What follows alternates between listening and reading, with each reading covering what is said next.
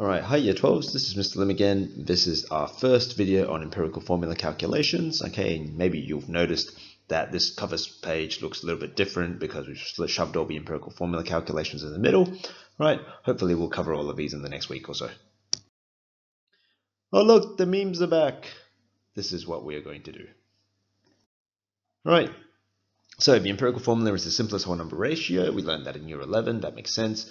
For organic molecules, the empirical formula calculations with molecular formula calculations, which means that you can identify the molecular formula, all right, allows for the identification of the ratio of components, which then means that you can work out what the substance is, and then, you can draw possible structures like that. Okay, it's very common to work out the empirical formula of something and then be asked to work out, be given some properties of it, and then work out what it is. All right, and then we'll go through that at the end, maybe in the last video. All right, so in year 11, you did percentage to mass, mass to moles, divide by the smallest, empirical formula. Then you get the molecular formula mass, and then you get the molecular formula. In year 12, we're doing slightly something different. Okay, so you're going to get reaction data to go get your empirical formula. The goal will still be to get the number of moles. Okay, so you want to get the number of moles, and then you can work out the ratio of those elements to everything else. Right. So the number of moles in each element can be found by different types of reactions, i.e. combustion data, titration data, or precipitation data. I've seen all three in various exams. Today we're only going to go through combustion data, but you'll get to go see some titration and maybe some precipitation data in the next couple of videos. All right. So the steps that you should follow are, let's have a look. You first of all list out all the elements present. Okay. Then you list out all the reaction data. And from that, so some of the calculations may require you to find out the amount of an element, as the remaining amount of mass, because after all the other substances have been solved. Okay, so say you have the total amount here. Okay, we know it's made out of 3 components, the green component here, the blue component, and that means whatever is left over from the total is the other substance. Okay, so sometimes that's what it means. You'll have to subtract the amount to get the mass of the last element. Okay, so you're going to go through the reaction data and find out how much of each element was present as moles from a single source. Okay, in year 12 we're going to maybe be using multiple samples from different reactions, and if that happens you have to get it from a single source. So what you have to do is you have to convert that into percentages. All right. And then once you have the percentages, you can convert it into a single sample of 100 grams, and then you can solve for the empirical formula. From the you get the moles of each element, and then you can work a formula, and that's that. Okay. So some common themes in year 12 empirical formula calculations. So generally they're going to be giving you combustion data, and they're going to have generally C, H, and O, and sometimes N depending on what type of substance you've got. Okay, this means that the amount of oxygen cannot be solved from the reaction data, and it's always the oxygen, because you've got oxygen coming from the air as well as the organic substance. All right, so in other words, it's saying, well, I make some CO2, I make some H2O, but really the oxygen from that CO2 and the H2O is coming from the air as well as the organic substance, which means that you can't really use it to work out how much was only in the organic substance. Okay. So generally we use the carbon dioxide that's formed to work out the amount of carbon. So carbon dioxide translates to carbon. Okay, and so you can work out the mass of carbon dioxide, which gets you the moles, which gets you the moles of carbon dioxide, which gets you the moles of carbon. And then you take the moles of carbon and you work out the mass of carbon in the sample, and then you can use that to get the oxygen at the end. Okay, because we need to get the mass of that carbon to work out. Remember that here's the total mass. Here's the mass of my carbon.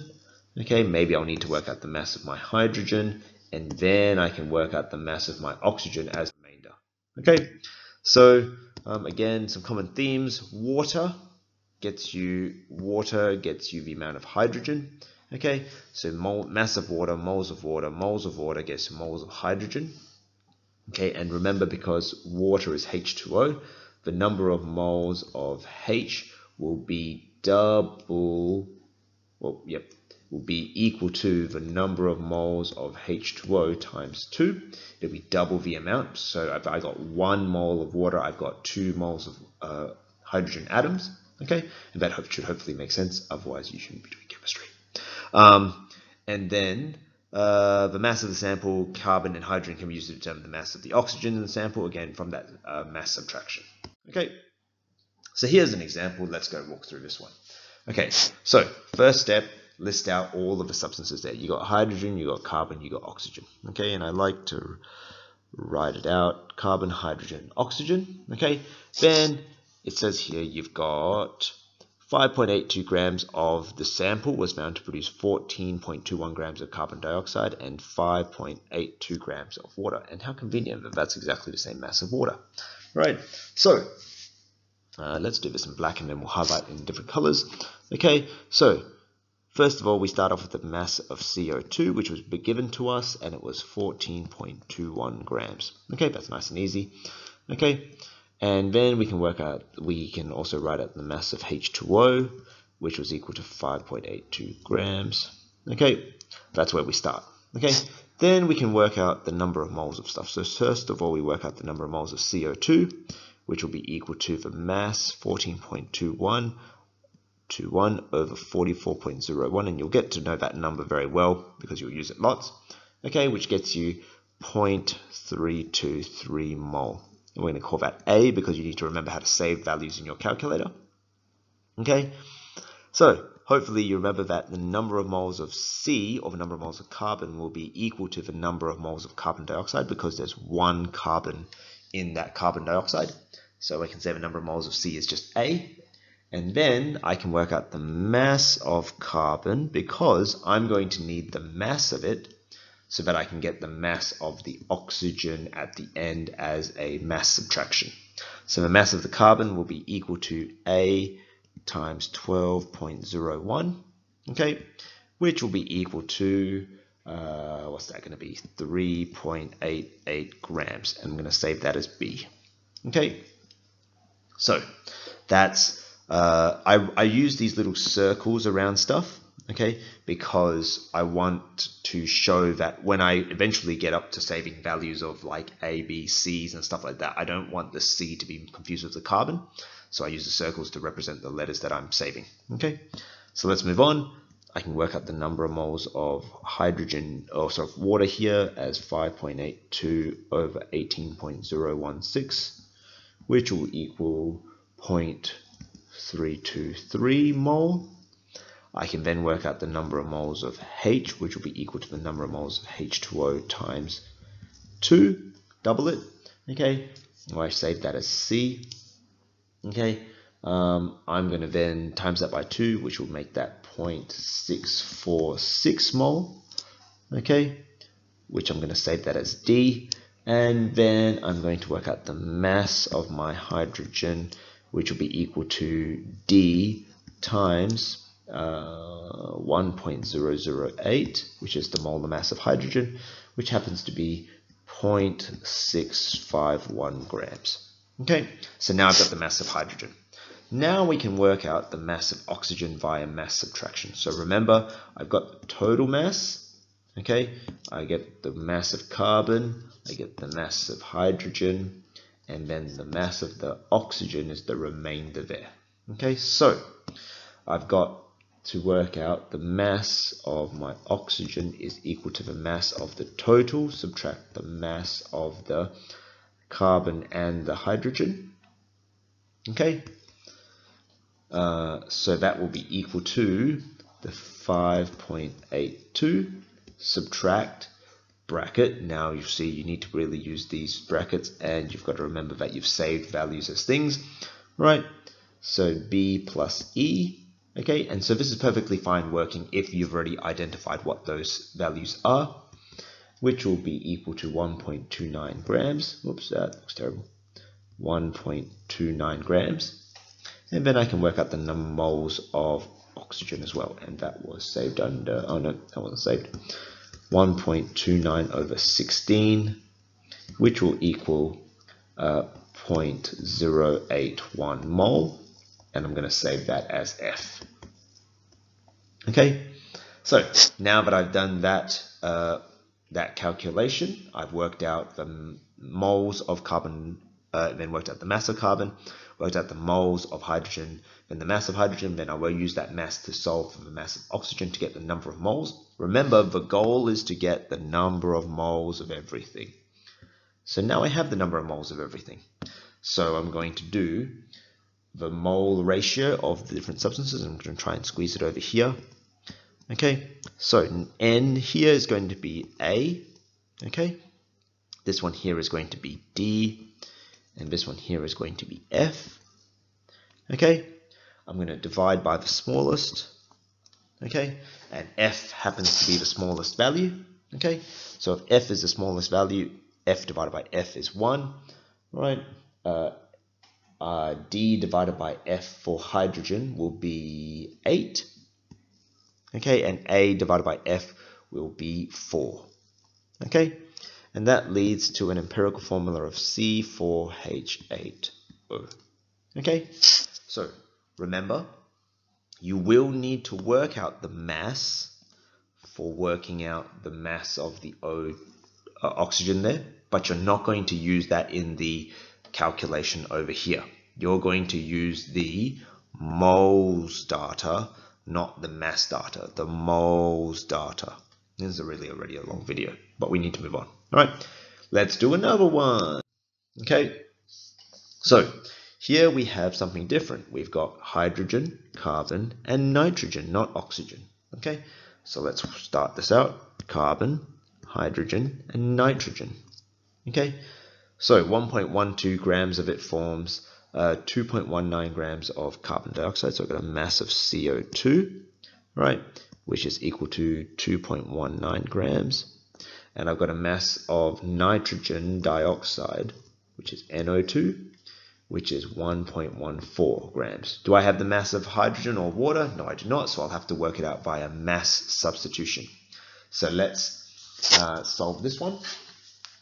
Okay, so I can work out the number of moles of carbon dioxide as 2.19 over 44.01, which will equal some value, 0.0498, which I'll save as A. That's moles. Right. I remember that the number of moles of C will be equal to the number of moles of CO2, which means that it will just be A. And I can know that the mass of that carbon, because I need it for the mass substitution to work out the mass of hydrogen, will be equal to A times 12.01. Right? So, which will equal a value 0.598 grams, which I'm going to save as B. Okay, so then I've got the nitrogen, so I can work out the number of moles of nitrogen dioxide, which will be equal to 1.14 grams over 46.01, okay, which is the molar mass of the nitrogen dioxide, which will be equal to 0.0248 right mole, which will be equal to C. Okay, number of moles of N will be equal to C. Mass of N will be equal to C times 14.01, which will be equal to 0.347 grams, which I'm going to save as D. Okay, so then I can work out the mass of hydrogen, which will be equal to the mass of the total, subtract the mass of the carbon plus the nitrogen, which will be equal to 1.12, subtract B plus D, okay, which happens to be 0.175 grams. Okay, so 0.175 grams. I can work out the number of moles of those hydrogen atoms then, which will be equal to that value over 1.008, which will be equal to 0.174, which will be equal to E. Oops, that looks terrible. E. All right, that's moles. Okay. Okay. So now I remember I'm looking for the number of moles, not the masses. So I'll squeeze this one over here, CH N. I'm looking for the number of moles. I've got A for C, I've got E for H, and I've got N or C for N. Okay, which one is the smallest? It looks like this one is the smallest. Okay, so I divide them all by the smallest. Okay, that's going to be 1. E divided by C turns out to be 7, and A divided by C is equal to 2. So therefore it's C2H7N. Okay, so that's the empirical formula. Remember, we're looking for the number of moles, not the masses to compare. But we do need to solve for the masses of things to do this calculation to get the mass of the unknown. Okay, have a look at these two questions here. You have a go at them. The answers are, let me just tell you the answers just so that you know what they are. This one here is C3H6O2. That means that you'll have to, hopefully you'll get a 1.5 here, right? Which means that you'll have to multiply that by 2 to make that the simplest whole number ratio. And this one here is C4H8O, right? Just to give you the answers so that if you do it wrong, you can ask about it later. All right, that's it. Off you go. See you later.